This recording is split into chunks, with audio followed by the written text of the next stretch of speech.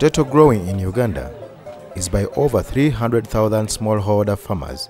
Of these, 60% is produced in the hilly southwestern region of the country. Farmers like them because they have the highest production per unit area. It has the shortest maturity period. It is very nutritious. It is storable.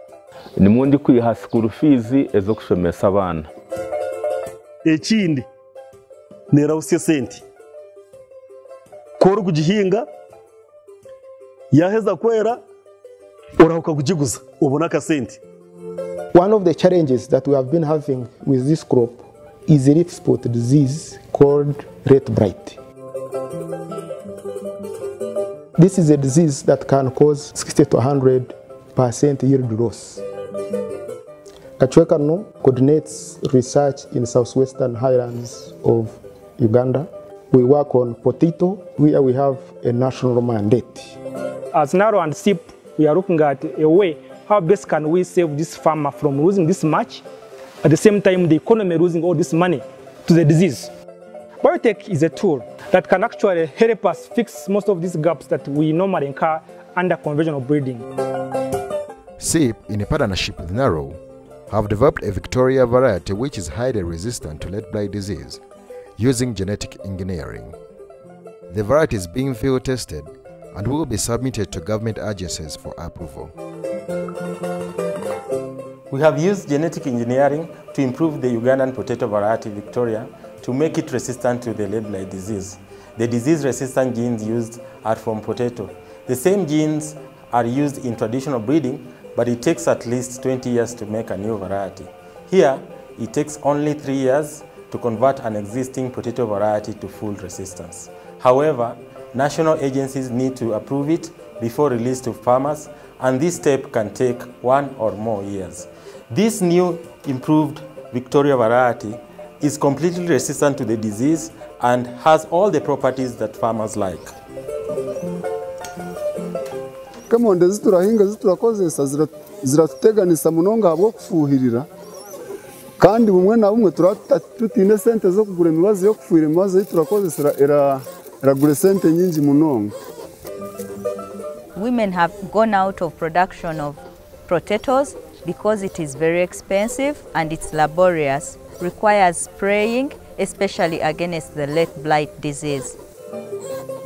Farmers have been trying to manage it using fungicides. On an average, farmers spray up between 12 to 14 times.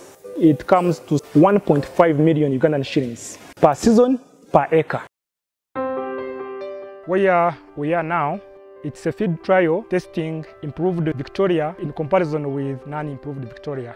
This Victoria is improved in a way that it's able to resist late blight disease. Farmers were able to visit these trials and were able to appreciate the yield from this improved Victoria compared to the non-improved Victoria, and we're happy with it.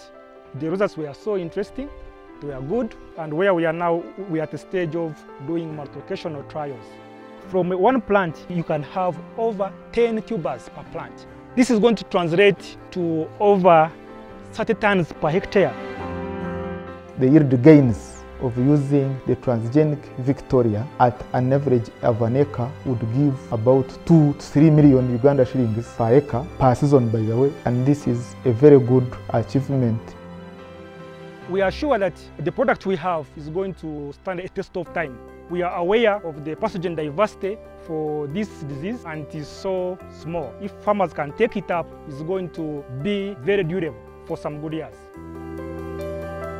Sima abantu bakazadi munonga bariyo ne bakora research eyo bari kweta ngo ni biotechnology eyo kuronda emondi ezitari kubabuka. If we found a solution to the late blight disease, they will be able to go back into potato production, and this will help them take their children to school, health care centers, as well as to feed them. So we look forward to the solution to the late blight disease.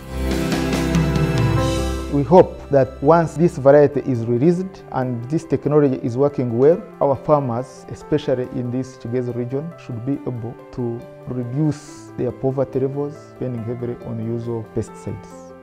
Potato is a very important crop which we are working towards exploiting its potential. We welcome all the efforts and we thank the partnership that we have had with International Potato Center. So we welcome all the efforts to help us achieve the potentials of potato as a crop. Thank you.